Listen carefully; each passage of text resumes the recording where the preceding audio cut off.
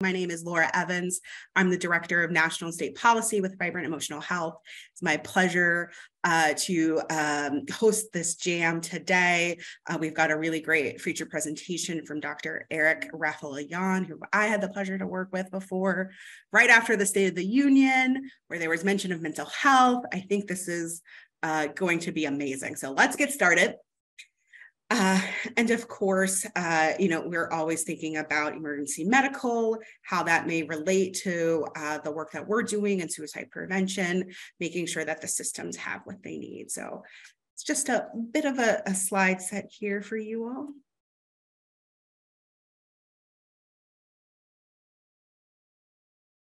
And of course, the behavioral health side, that care traffic control. We've got our phenomenal trained lifeline crisis counselors, crisis stabilization, mobile crisis, and the work that is being done now by you all to help build this out.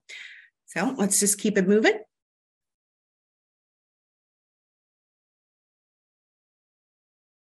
All right, and of course, the jam, we have over 70 national organizations, including Vibrant, SAMHSA, NASHBID, others participating. If you don't see your name on the list here and your organization is not represented, please reach out, put it in the chat, or reach out to Karen Jones. We'll make sure that you get listed. And of course, just thinking through the participation, we still have our high water mark with the special youth edition that happened early in January. But, the tech edition that happened last week is getting up there in views. And I think this just goes to show that every week, the learning community here at the Crisis Jam just gets bigger and stronger, and the topics become more nuanced and complex, and we really get to spend time diving deep. So if you can't join us live or in person, please make sure to check it out on Zoom. Next slide.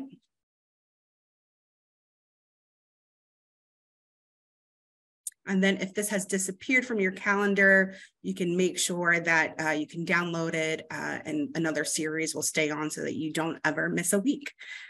Next slide. And of course, you can go to talk.crisisnow.com to get more information. Of course, we have the Zoom link right there. You can sign up for the weekly newsletter, view materials from past crisis jams, get your shirt, get your hat. You can get virtual backgrounds. And then of course, we have the various segments broken out in case you were looking for, what was that hot seat question from 2 weeks ago? You can find it very easily. Next slide.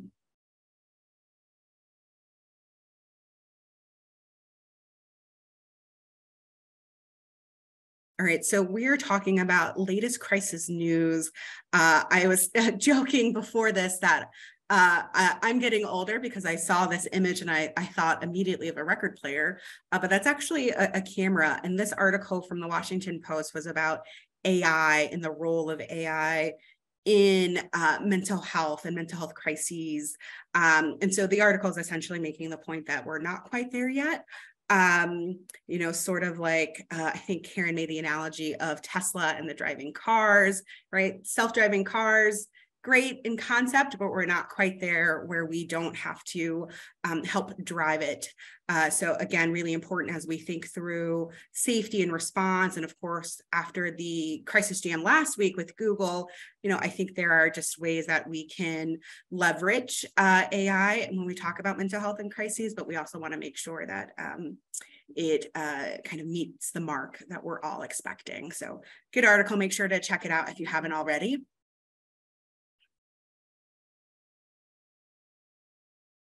And here I'll just make a note to highlight Pooja Mehta, who I've had the pleasure to meet. She is amazing. She took this picture here in DC of a 988 and crisis and suicide lifeline kind of placard on a street here. And so we would love to see images of this. We've seen it featured on buses. Please email Karen or reach out if you have seen these in your community. We want to keep note.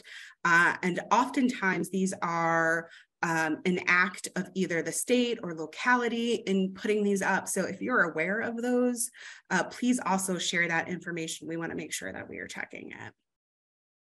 Oh, nice. Connecticut Avenue. It's been a while since I've been over there. And then our quote this week, I won't read it to you, it's there on the screen, but it comes from Sheree, Lowe, who's the VP of the California Hospital Association. And again, just highlighting what we all know, right, that hospital EDs may not be the most appropriate place for folks who are in crisis. So this is her quote. And I will keep us moving because we just have so much information today, and I want to get you over to Dr. Eric Rafla-Yuan, who many of you may know, who is a fellow in Representative Cardenas's office. And so he is going to be our featured presentation. So I will turn it over to you, Eric. Thanks, Laura. Good to see folks this morning. As Laura said, my name is Eric Rafla-Yuan. I'm a psychiatrist, previously in Congressman Tony Cardenas's office, where we worked on the 980 Implementation Act and a number of appropriating pieces, et cetera, et cetera. But here today now to talk about some history.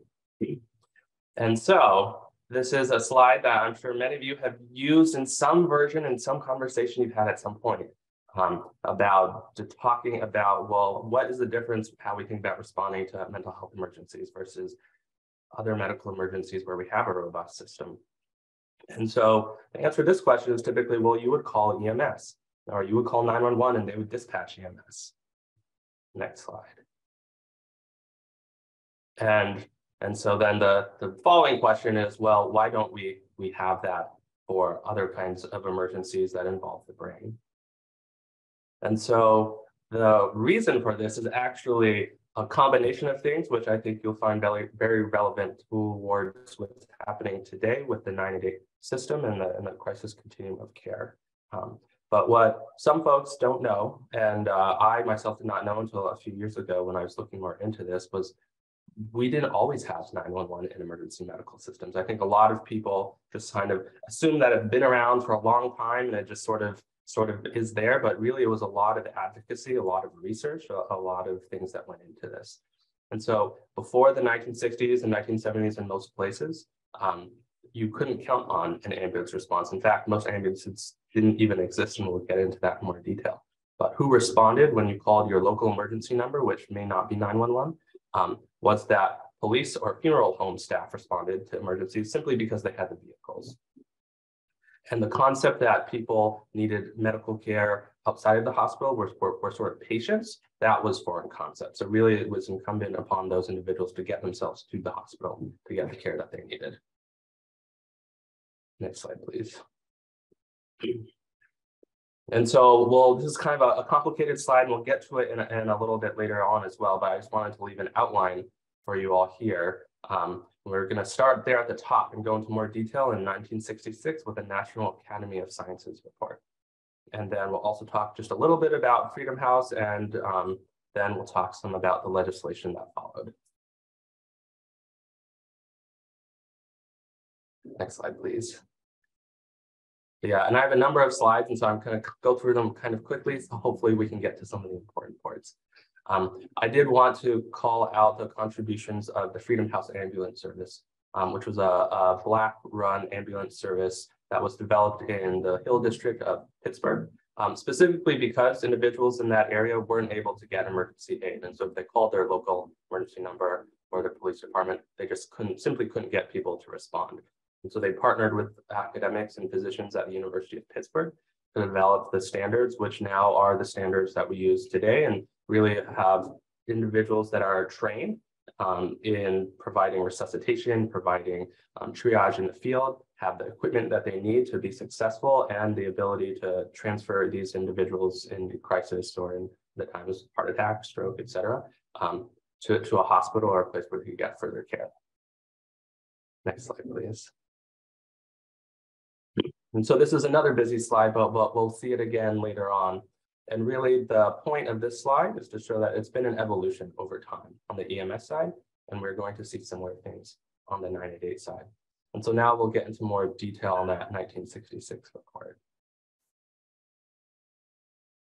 So this report, the accidental death and disability, the neglected disease in modern society. So this was really a landmark report that led to the development of the EMS system as we know and rely on today. So it was published in 1966 after 3 years of development. It's a federally funded report that was spearheaded by a number of committees and councils under the National Academy of Sciences. It's actually online. It's 39 pages. It's freely available. So the link is in there if folks want to check it out. Next slide, please. So it had a number of conclusions, a number of findings, a number of recommendations. So I'm not going to read through all 39 pages, but wanted to highlight some of the most important and relevant parts, I think, for us in 988 in crisis care today. So really, one of its findings after 3 years of work, and they had both surveys of public and professionals. They interfaced with government agencies. They interfaced with state actors, federal actors. So they really did a fairly comprehensive work over this 3-year period. And they found that both the public and government were insensitive, was the word that they used, and to the magnitude of the problem of accidental death and injury.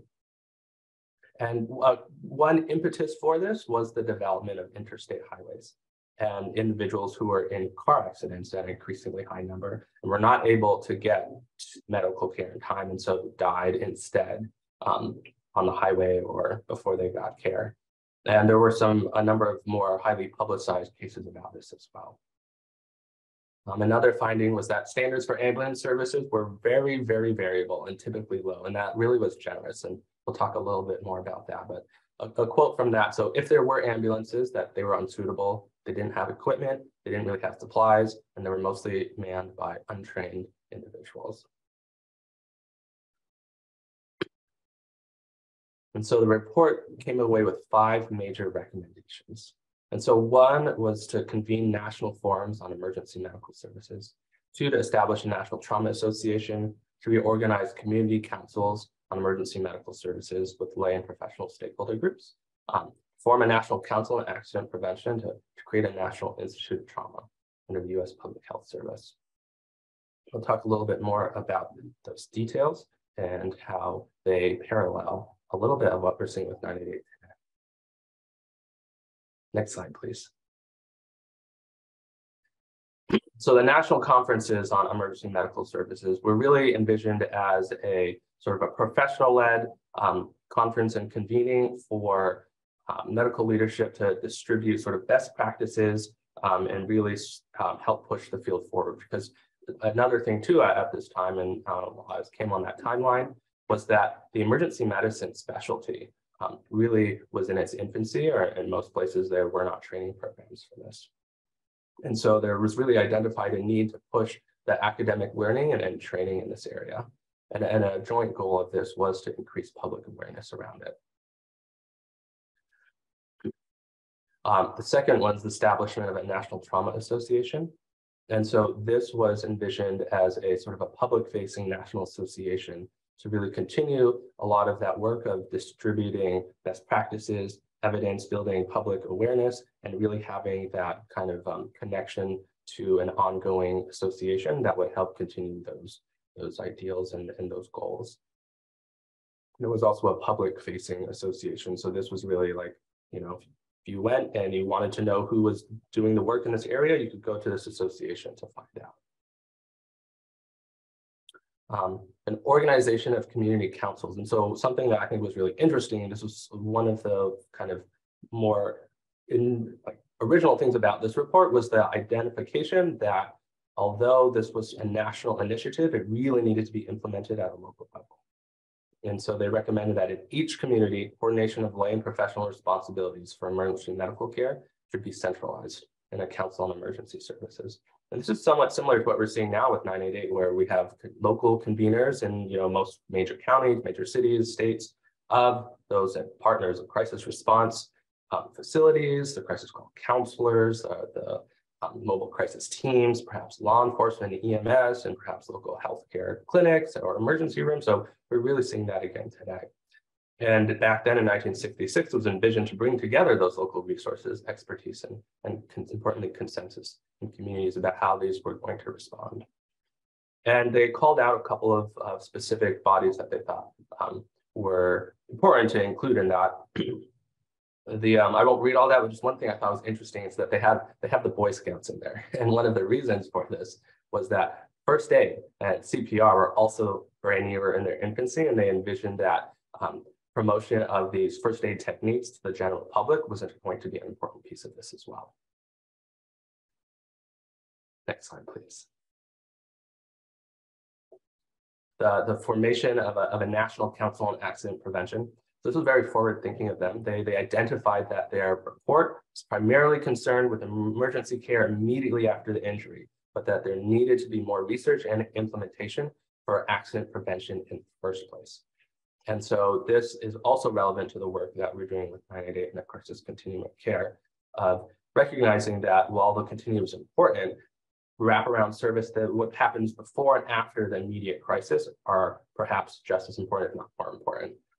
And we also need to focus on that, in addition to the specific focus on the new rollout of 988. Another interesting, sorry, can I go back one quickly to that quote?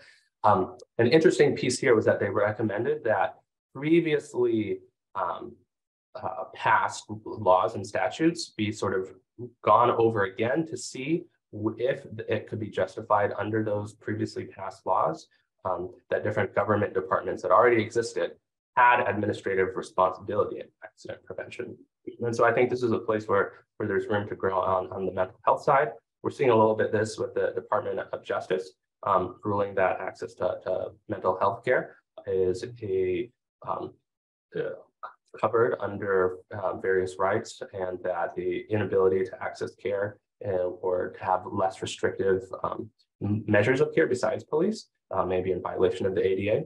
And so this is, I think, a place where in mental health we have more room to grow and to see that how can we utilize existing laws to make sure that people get the benefit that they're entitled to.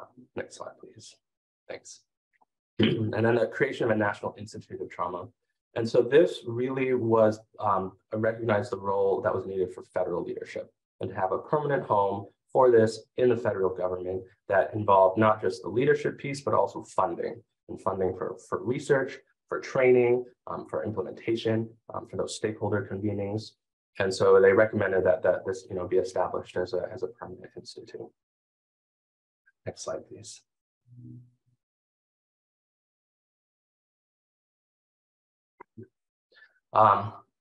Running out of time, so I'm going to quickly go through this. I won't read all the quotes, but really what they found is that there weren't ambulances, that they were untrained, and that there was no data collection either on what these ambulances looked like, or on what kind of services they had, or what happened to the people who got care on these ambulances.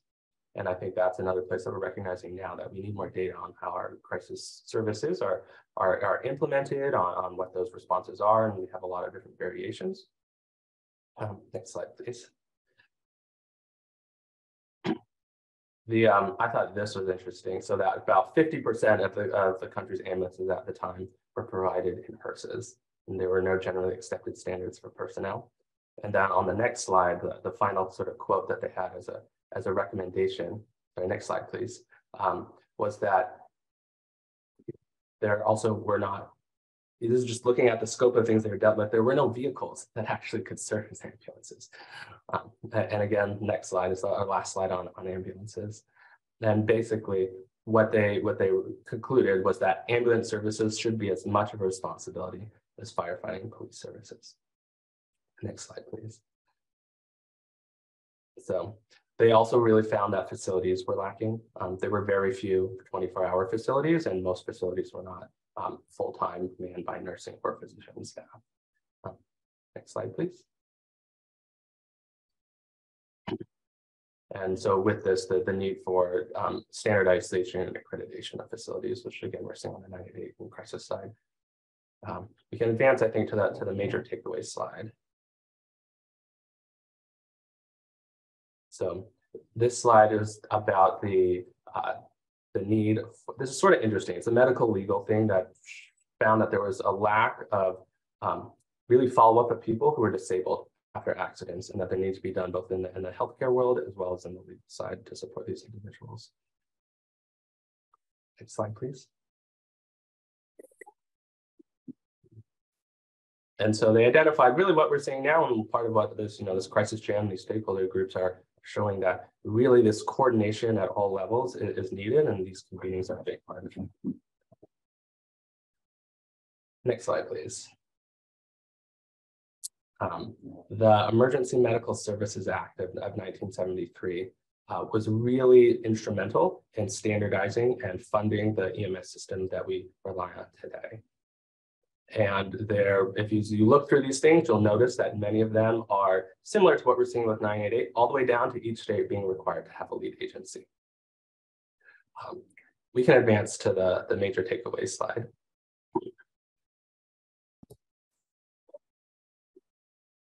So I feel like I got too ambitious. I thought it was a very exciting topic. But major takeaways. So this report really identified the need for federal, state, and local government to coordinate and partner in these efforts, including stakeholder groups outside of government. It led to the major impacts on public awareness and legislation, and the system development and standardization occurred after this legislation was passed. And then one other piece is that workforce specialization, including EMTs and paramedics, development followed system changes rather than happening before. And so we're seeing that now in terms of the big workforce gaps that we have in our crisis response systems. Yes. Sorry. Thanks, Laura. Thanks for keeping me on track. Well, no problem, Eric. This is so fascinating that we could dive deep, I think, for multiple hours on this. And I will echo Sandra, like you definitely are well-versed in this, and we appreciated everything that you brought when you were with the representative's office and really helping to get the 988 Implementation Act introduced and moved as it did last Congress. So I am going to introduce our roundtable, and we have Dr. Sandy Schneider and Karen Larsen, and you can see their organizations here to just comment on the presentation. And of course, if there's any questions in the chat, feel free to drop them in, and we will try to get to as many as we can. So Dr. Schneider, I'll turn to you first for your thoughts. Yeah, so thank you, Eric. It was a wonderful presentation. And I just want to mention that I was in Pittsburgh and had the honor of being one of the very first medical physicians to give medical command to Freedom House. I knew many of those people well. And I'm going to put in the chat a wonderful book. Whoops, it didn't quite, what happened there? A wonderful book called American Sirens, which is the story of Freedom House. So a couple of things I just have to add for completeness sake. Freedom House was started by a guy by the name of Peter Saffer, who actually developed CPR as we know it. He is a story all to himself. He was my mentor and my first employer. And he actually told me to go into emergency medicine. So I listened to him. Nancy Caroline was my next door neighbor. And again, I knew most of the paramedics. So it's been wonderful to sort of walk down memory lane with you. By the way, also the Freedom House ambulance workers were CETA workers considered to be unemployable.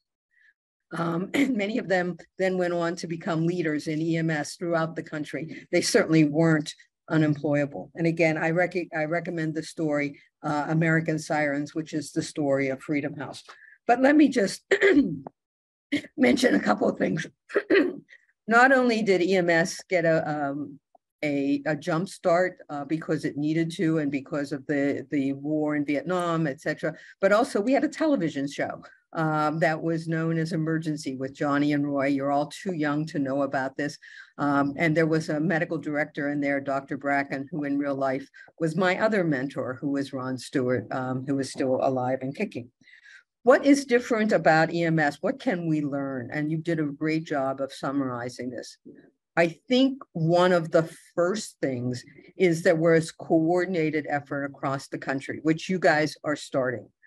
But what else happened was there were standards.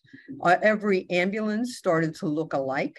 Every paramedic started to look alike. When a paramedic brought a patient to me in Pittsburgh, when they brought him to me in Texas, they were taken care of much in the same way. We kind of got rid of the, well, our community is different, so we'll do it differently here.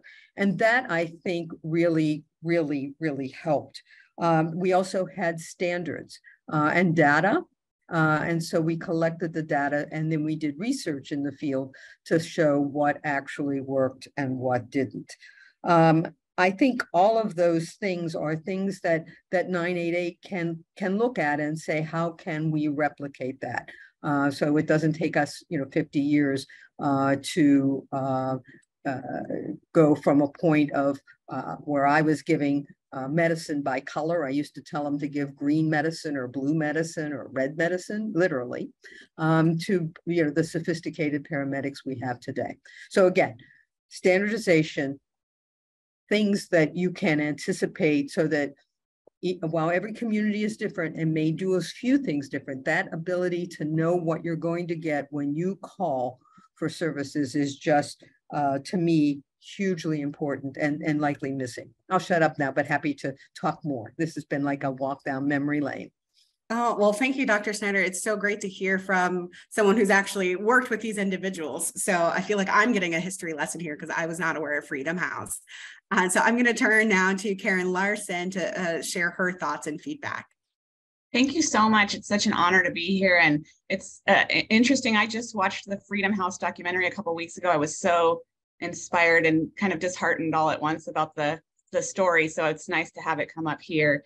I'm the CEO of the Steinberg Institute. We're a California nonprofit public policy institute working on mental health and substance use policy. We were founded back in 2015 by the now Sacramento Mayor, Darrell Steinberg. When he left the Senate, he kind of looked behind himself and realized that nobody was prioritizing mental health policy. And he had recently authored Proposition 63, which is a millionaire's tax here in California that generates over $4 billion in revenue for mental health services in California. So he had seen what could be accomplished with legislation and appropriate funding. And I was lucky enough to join the Institute as their CEO almost a year ago. But prior to that, I worked at Lowe County, which is a little county right across the river from Sacramento. We had a population of just over 200,000 people, and we're trying to figure out our crisis system. And because of our size, that was pretty challenging. And so we joined with several other counties in California to kind of learn more about the Crisis Now model and to think through what might work best for each of our communities.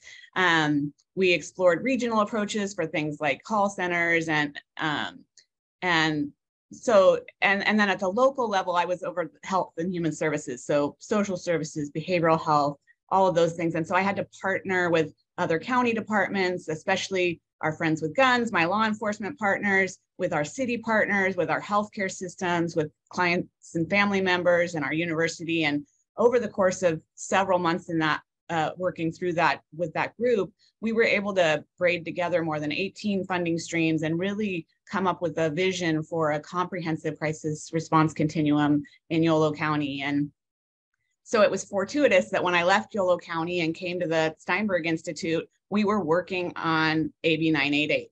And I got to take these learnings from my local experience and really translate them into our work on AB 988.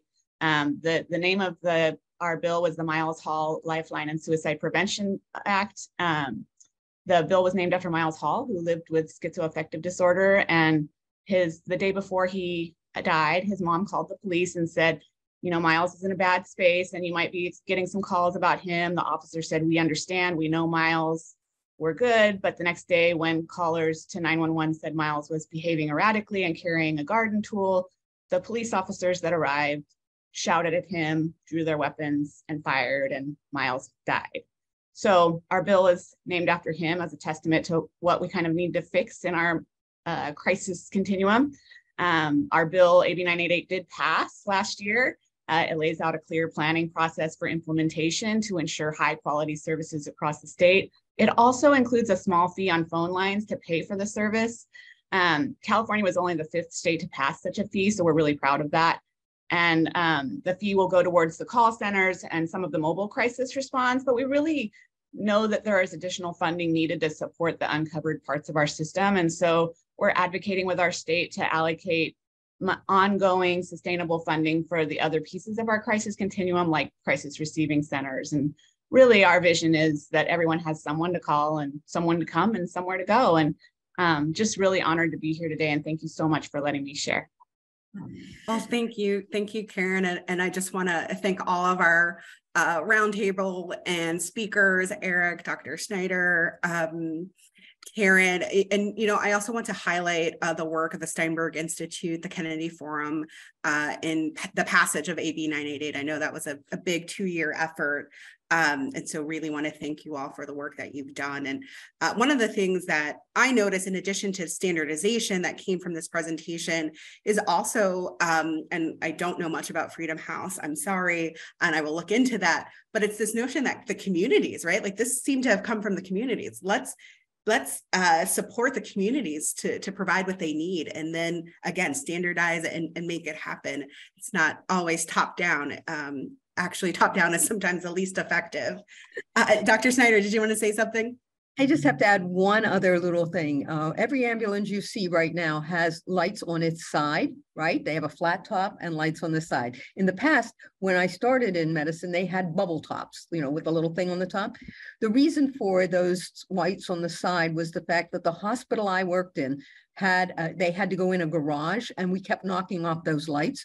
So they put the lights on the side, and those have become standard. You do not see many ambulances right now with bubble tops. And the reason is Montefiore Hospital couldn't accommodate those. Yes. So what do you that's a good little tidbit. Let's keep that in mind as we go to our next segment and think about the hot seat, because that sounds like something that could be a future hot seat question, right? Yes, Karen. Oh, I'm sorry. Before we get to the hot seat, just quickly, again, you can go to samhsa.gov/find-help/988/partner toolkit.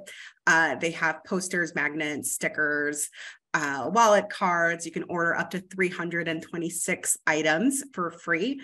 There may be a bit of a backlog. We've heard from some folks that they're waiting on an order from September, but you know what? This is still great. Make sure that you are putting your order in, and we are sharing and talking about 988 in the community. Let's keep going. And of course, you have your t-shirt, long sleeve, short sleeve. You can get your hats. You have your choice of quote, colors, and logos. This is available through the talk.crisisnow.com website. You can order a shirt, get them for Valentine's Day, as Amy has mentioned. Or if we go forward, you can get one for participating in the hot seat, as I mentioned. And so I'm going to ask Ruchi Sukaja, and apologies if I have butchered your name, and you are our featured hot seat participant for today. Hi, Laura. How are you? I'm well. How are you feeling? I'm good. Thank you. Thank you. Yes. Well, no pressure. I should be saying I'm feeling hot. That's right. Because David has turned up the heat on these questions lately. Absolutely. So your question, and let me set the scene for a little bit. Okay. In 1966, as we heard from Eric, the accidental death and disability paper described the components of a modern emergency medical system. So first aid, 911, ambulances, and accessible hospital emergency departments that would save countless lives. What example did the authors use to suggest that the U.S. could do far better? So the 4 options here are the earthquake, disaster response, Grady Hospital in Atlanta, Georgia, London's cholera epidemic, or the battlefront Vietnam. So talk it through. Talk it through. I think I was not born in 1966. So I'm just going to rely on guesswork here, deductive reasoning. 1966, emergency medical systems. I would say maybe London's or earthquake, probably. But yes, I'll rely on audience and get to have their help. Michael, ask a friend, of course. Michael worked at Grady Hospital, Atlanta, Georgia. I did work at Grady, and not in the 60s, but I'm pretty sure it could be Vietnam, Ruchi. Okay. All right. That matches the audience at 49%. Audience are also suggesting that, so I'm going to go with my friend and audience. So I'll go with option D, Laura. All right, let's see. Drum roll, please. Let's see if the audience and your phone a friend was correct. There we go, Battlefront Vietnam. Yay. I also did a similar process of elimination, having not been around in 1966. But one of the things that we learned, and it's pulled from the paper, is that quote on screen. I won't read it to you, but Ruchi, any final words for your hot seat experience?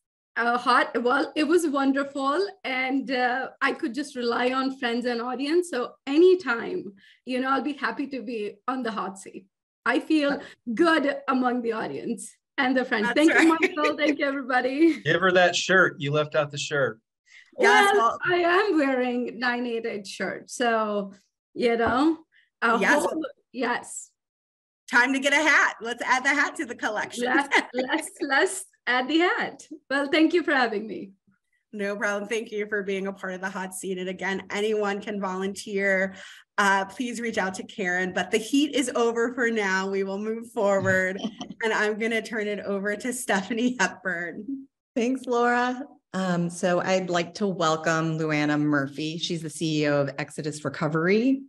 And Luana, can you tell us about safe landing in Los Angeles County and what makes it different from other transitional housing?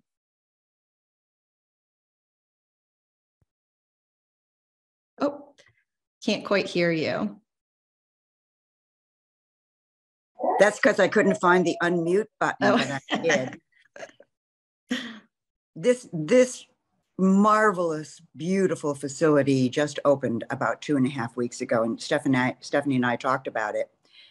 I don't know, a month ago, 6 weeks ago, something like that. And I said, let's wait to publish this, and let's wait for me to talk about it until we actually get this place opened. This has been a 3-year journey that I expected to be a 1-year journey. People in LA County asked Exodus to please build this on county property. They funded it, and it should be easy because it's county property and the county's really going to cooperate with the builder, and we're going to get the permitting process done really quickly. And anyway, it took 3 years. It should have taken about 1 year. But we did have this little thing, in addition to superimposed on the normal bureaucracy, we did have this little pandemic thing superimposed on this.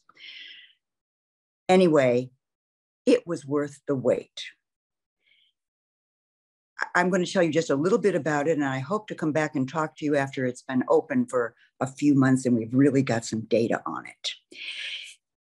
It is very unique, except the services within it are not unique. Everybody's got some of this. It is a shelter. It's interim housing.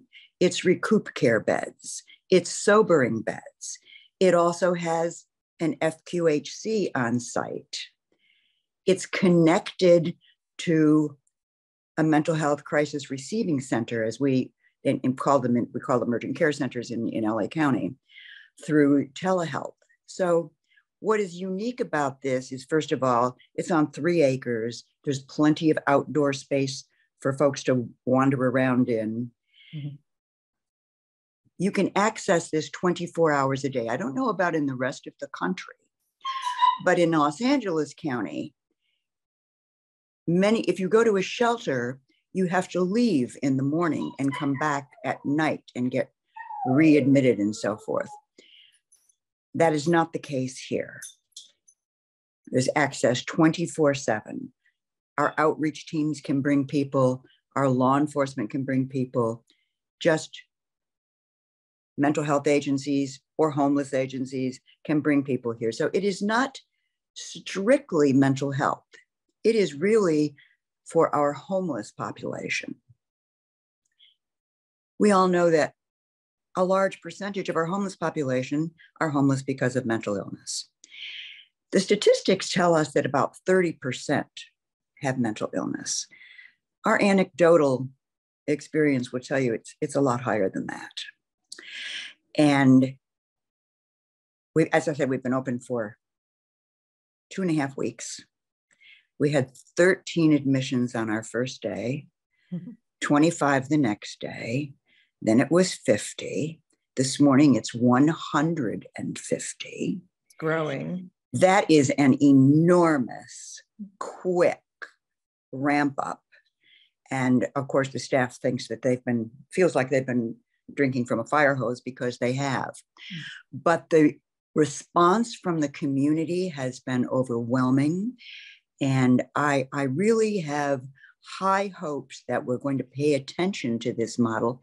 And of course, we're not going to have gotten it perfectly correct this first time, but there's a lot about it that is correct. We bring somebody in when they knock on the door. That door's never closed. We never say, no, you can't come in. That's a real challenge when the need is so great, but we are going to meet that challenge. We have social work staff that is very experienced in moving people from a shelter bed to an interim housing bed to permanent supportive housing. That, of course, can take many months.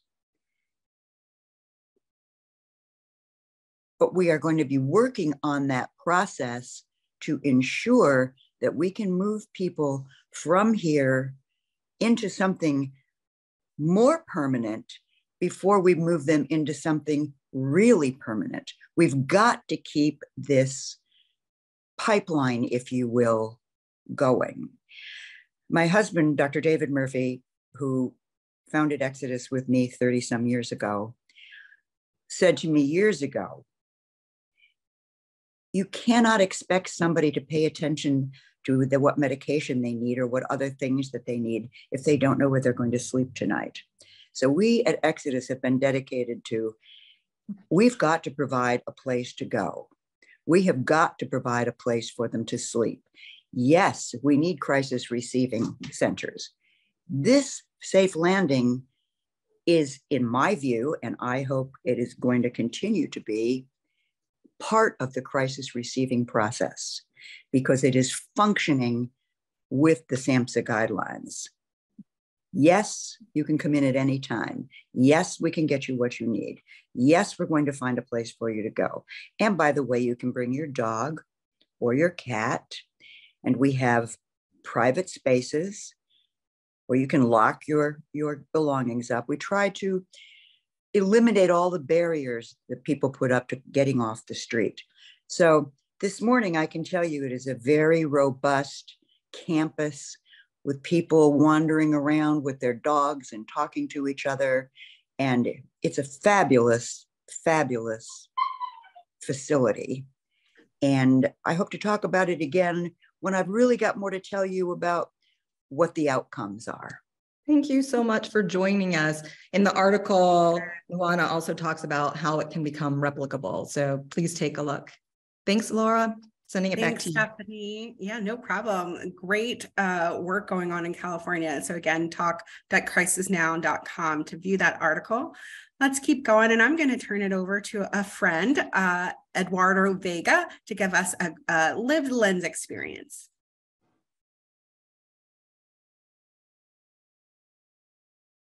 Eduardo, are you with us right now? Hi there. Hello, Laura. Good to meet everyone. Good to see you. Good to see a lot of friends here. I wanted to talk about specifically today sort of the work of integrating lived experience into the service array. Under 988 and with the expansion of crisis services around the country, this is a really important time to do this, and the opportunity and the importance of it, I think, are difficult to overstate. You know, as people on this call know very well, this is a transformational moment, and one of the things that I would like to add to the kind of list of things that we would want someone to call, someplace to go, etc., is someone who can say, I've been there. This is a big difference and a big shift, and as many of you know, it's been developing for many years across our mental health systems, various providers, etc., many organizations, including on this call, implementing peer-based services, peer support, and slowly, I would suggest, but to an increasing degree, valuing lived experience in the ability to respond to people in their worst moments. So at Humanovations, our trainings have really focused on this particular area. Crisis Ally training, as an example, we've provided in Illinois to hundreds of 988 providers there through their state legislation, bringing a peer-based model to support and particularly engagement. So when we talk about people in the mobile crisis, mobile outreach area as an example, this is the perfect opportunity because it is pretty powerful. And I will say, it's sort of from my personal lived experience, even though I had intersection with and interaction with mental health providers in the time I was young, substance abuse providers, et cetera. When I was living with my most intense suicidal intensity, it was connecting with somebody else who had been there, a friend who had, pretty visible recent scars on his wrist, and also the opportunity to help others that made a difference. Those were the things that transformed my life from one of suffering and kind of constant suicidal intensity to direction and connection.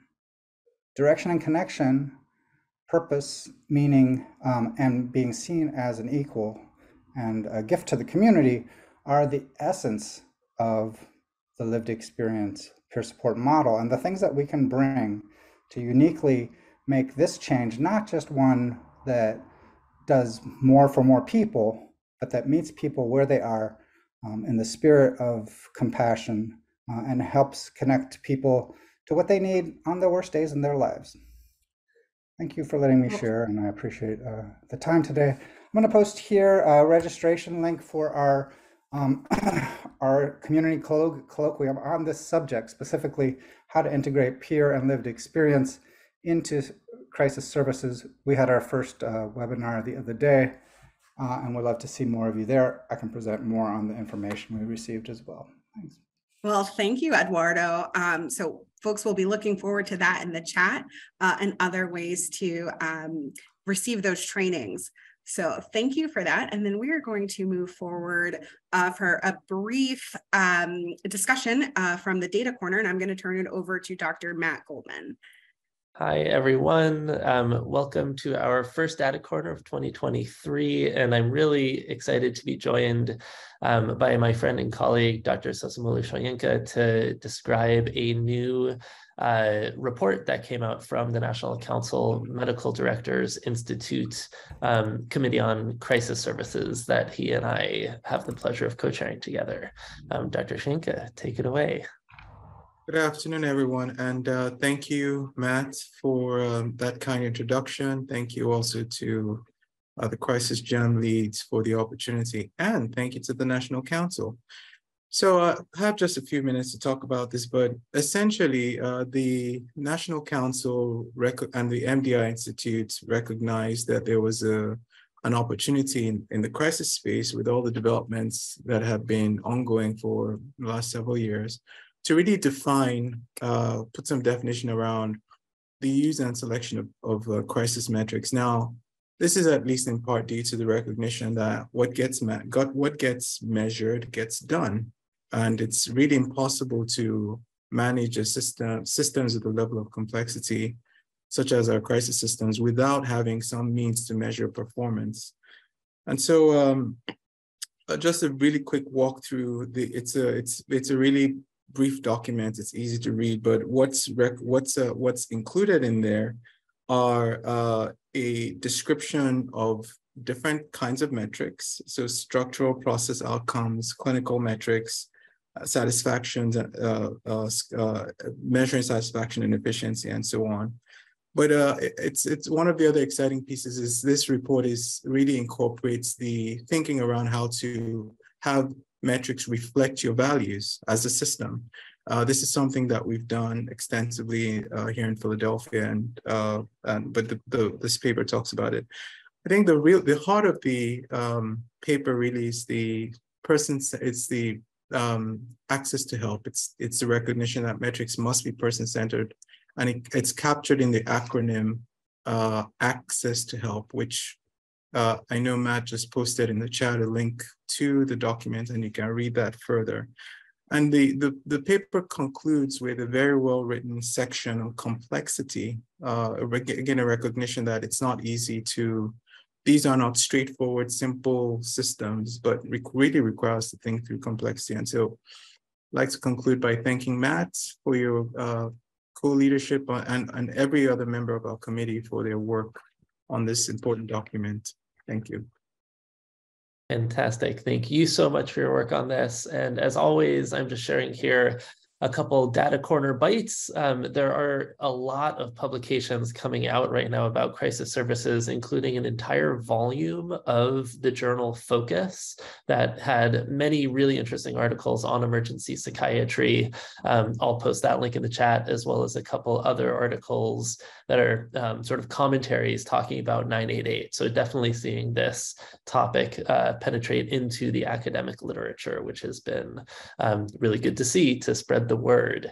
Also, research funding, the NIMH notice of special interest on priority research opportunities in crisis response services turned 1 year old today. This opportunity is still available and really helps emphasize this NIMH priority to continue to study and expand our evidence base for crisis services. So just wanted to highlight that, and I'll hand it back to Laura. Thank you so much. Thank you both. I think we were just speaking about the need for quality measures and more data. So at this point, I'm going to turn it over to SAMHSA, and I believe we have Dr. John Palmieri. Thanks, Laura. Going to share the SAMHSA time with Richard, so I'm going to just be very brief and provide a couple of quick updates. One related to the recent Lifeline outage. So on January 26th, the FCC, as many of you know, met and moved to proposed rules related to outage notification for the 988 Lifeline. As many of you know, and this was publicized as well, the Lifeline's telephone provider experienced a cybersecurity incident early in December that caused calls to be down for several hours. Part of the FCC action is related to what exists for the 911 system, because there are currently reporting requirements in place for 911. So this FCC notice would bring similar requirements for the 988 Lifeline. Once it's published, there'll be an opportunity for public comment, and the proposed rules would essentially require 988 service providers to report outages that potentially affect 988 service, which hopefully would hasten service restoration, enable officials to inform the public of alternate ways to contact the Lifeline. So more to come on that. Additionally, as many of you know, there's legislative activity happening related to cybersecurity. And then from an operations standpoint, obviously a tremendous amount of work with SAMHSA, Vibrant, and other partners to support security and building of redundancies to mitigate risks moving forward. And then I just want to briefly just mention, as many of you saw last night, State of the Union address, where the president did spend some time lifting up mental health needs across the country, and then we'll attach, if it has not been attached already, the fact sheet from the White House, which essentially uses some of the framing that has been used before related to creating healthy environments, supporting, protecting youth online is one example, that connection to care, where a lot of references to crisis care in the 988 Lifeline have been referenced, and then building capacity, specifically calling out the Minority Fellowship Program as an area where we could continue to build capacity. So I'm going to stop there and then pass it up to Richard for any quick comments that he might have. Thank you, John. I'll be really quick. First, I want to take a moment to recognize my friend and colleague, Eduardo Vega. And, there wasn't an opportunity to do an extensive review of some of his accomplishments, but if you're not aware, Eduardo was the first head of the Consumer and Survivor Committee for the National Suicide Prevention Lifeline, was part of one of the first documents for suicide attempt survivors that also came out from the Lifeline. It was also the driving force behind the Action Alliance effort the way forward, looking to really incorporate the voices of people with lived experience more systematically in suicide prevention and crisis services across the country. So great to hear from you, Eduardo. Also, I mean, another fantastic crisis jam. I think that, the history around EMS is certainly instructive. SAMHSA's original report to the FCC envisioned that a 3-digit number could play a similar role in the transformation of behavioral health crisis services that 911 did for the development of EMS. And it was great to hear that systematically rolled out. And then finally, the Suicide Awareness Voices of Education organization, SAVE, has recently posted 2021 suicide prevention data, including the state-by-state reports, by age, by race, gender, method, etc. It's a very handy document. Quick caveat, it's not age adjusted the way the CDC is, but it is a very user-friendly document. And if you look at the past 10 years breakout by age, you can see how for younger people, the trend line has really been going, in particular, in the wrong direction, something that really requires our continuing attention. So thank you, John. Well, and thank you, Richard, and thank you, John. I'm going to keep us moving forward, but if you all want to put in the chat links to that information that you just shared, Richard, I think that sounds like an interesting paper. And again, my apologies to Eduardo. Yes, very accomplished. And so I'm glad that we got that in there. So I'm going to turn it over now to Dr. Deb Peinels to give us an update from NASHPED. Well, hello, thank you, and I'll be super quick. Hi, everybody. This was a great crisis jam, and just want to highlight the Lending Hands paper that was written by NASHPED on behalf of SAMHSA that really highlights where we're at. We can keep going. We're at a monumental time when we look at the history of how 911 evolved. We're right there with 988. We know that there was this evolution in medical care, and we're seeing this evolution in behavioral health care. And we were moving beyond thinking about what used to be, whether medical workers would go or hospital workers would go to police, to now thinking about behavioral health, thinking about how we maximally engage people in treatment and how we define crisis, how the individuals define crisis more broadly so we can get ahead of the crisis. Lots going on federally and locally, looking at 911 and 988 to think about that and using those lessons from the past. Next slide. And we really have an opportunity with the three, thinking about the three-legged stool and getting behavioral health responders of all types when we can and when appropriate, and building out those protocols, but not forgetting our partners, EMS and law enforcement, who are still involved in some of this crisis continuum, and really looking at how do we maximize, again, engagement and safety for all while we are fostering people's recovery. Next slide. So there's lots of opportunities on the horizon. We're getting more sophisticated and informed. There's more research that needs to be done. And we need to keep caring for the workforce that's providing these services, as dispatch makes very important triage decisions. I would encourage you to look at that Lending Hands paper that talks about the three different responders and how we can really keep moving the needle to get with the 911, 988 interface, get that rollout of behavioral health response. And next slide. And just remind you that we have a whole compendium of papers talking about from crisis to care to keep us moving in the right direction. And thank you all for your great work and partnership. That's it for me, Laura. Well, thank you, Deb. And I'm going to move us because we are right at the top of the hour. I think this has been a really packed jam. We covered some of the State of the Union, and we don't, unfortunately, have time for the state updates. But I do want to highlight that a lot of what we talked about here, allowing the community to have space, standardization, that involves policy. Right now, all 50 states are in session. So let's think about how we can translate some of this from research and smaller communities into best practices, policies across the nation. So I just want to thank everyone for your time today, and please make sure that you are reaching out and talking with those in your community who are doing this work directly. All right, thank you all.